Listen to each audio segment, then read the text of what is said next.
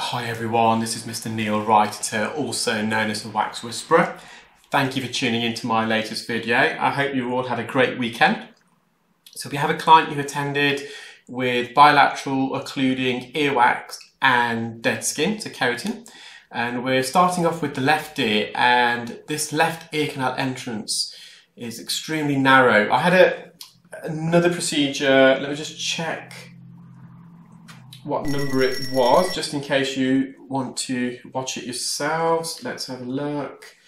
It was video number 664, the impossible earwax removal, shut ear canal. So this is a very similar case actually. The ear canal entrance, it's extremely narrowed. It's what we call a collapsed ear canal entrance. So the cartilage, the outer third of the ear canal is made up of cartilage, and that cartilage over the years is weakened and it's closed upon itself. It's similar to your nose. So the upper third of your nose is actually made up of bone, and the lower 2/3 of your nose is made up of cartilage. And over the years that cartilage weakens, and with gravity your nose, well, most people's noses begin to droop slightly just because that cartilage is weakened and gravity takes over and control. And it can sometimes be the case also with your ears. Having said that, the patients, I would say the patient's medial, so the inner 2/3 of the ear canal, which is made up of bone, is also a bit narrow. So I wouldn't put it all down to just age and a weakened ear canal. It could just be anatomical as well at times. So one of the, what people sometimes who perform earwax removal using different techniques, different visualization techniques, is that, oh, you can't perform endoscopic earwax removal in narrow ears. Well, that's not true. And here you can see I'm removing this plug of wax and keratin endoscopically. And the reason why a lot of people say this is because with an endoscopic approach, we're not using a speculum. So if you watch that video 664, at the end of the video, I've uploaded some images of what speculums are. There's different types, and what a speculum does, it can open up and widen and straighten the outer third of the ear canal, the cartilaginous portion. However, the downside of that is the speculum reduces the view. The tip of the speculum can range between 3mm and 6mm, I believe. The average ear canal aperture, so the height of the ear canal is greater than the width, so it's like an oval shape. And it varies between individuals, and it can vary along an individual's own ear canal as you enter towards the eardrum. So the average length of an ear canal is around 2.6 centimeters roughly to 3 centimeters. But on average, I would say the height of an average ear canal is probably between 0.8, 0.9 millimeters, so just under a centimeter, and the width is between 0.5, 0.7 millimeters. So speculum automatically reduces that aperture. You're working kind of like a maximum 6mm circle, so it's no longer even an oval shape, because the tip of the whole of the speculum, so it's like a funnel. The speculum is like a funnel. It's a wide aperture, and then the tip that goes into you narrows, and the tip, as I said, typically can be up to 6mm. I think you can get 7mm as well.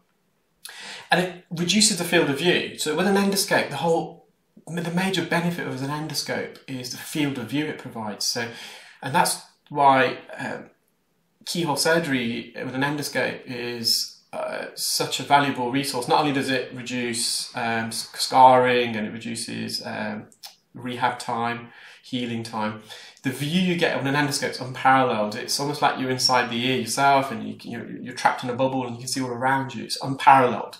It's a panoramic field of view. So we don't have a speculum with an endoscope, but that's a good thing, because you take away the major asset of an endoscope.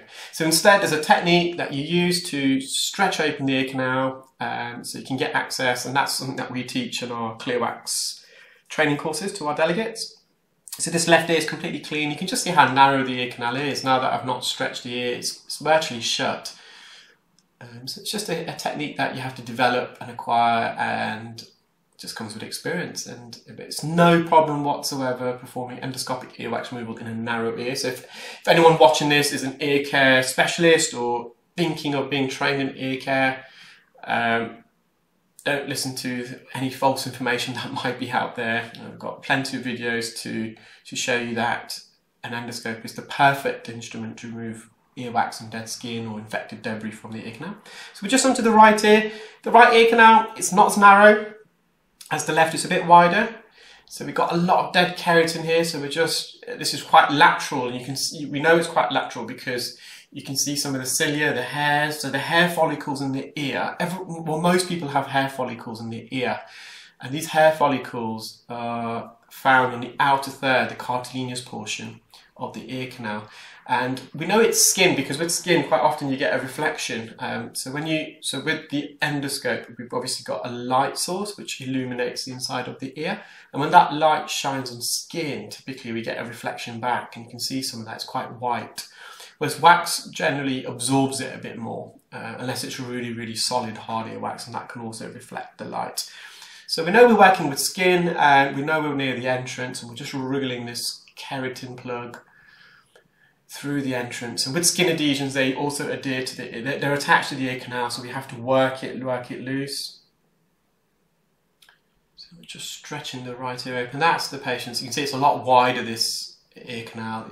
Textbook eardrum, just a bit of loose wax right near the eardrum. I need to remove that. Some hairs that I'm trying to vacuum out as well that got loose and trapped in the ear. So I'm just mopping up near the entrance. Patient was over the moon. Got recommended by a friend of his and attended. And this is all the wax and dead skin lined up on the tissue. I then measured it, so it's just over 10 centimetres, 10.1 centimetres to be exact. And I also think I measured it in inches, so it's 3.99 inches. I hope you enjoyed that video, guys. I've got a really good one. Hopefully I can upload it tomorrow. It's of me removing dead wax and skin off a patient with bilateral false fundus, which is a second false eardrum. So we'll talk about that more when I upload it. I'll try and get that one done tomorrow, but if not, it'll be uploaded during the week. Have a great evening, guys, and I'll speak to you soon. Bye.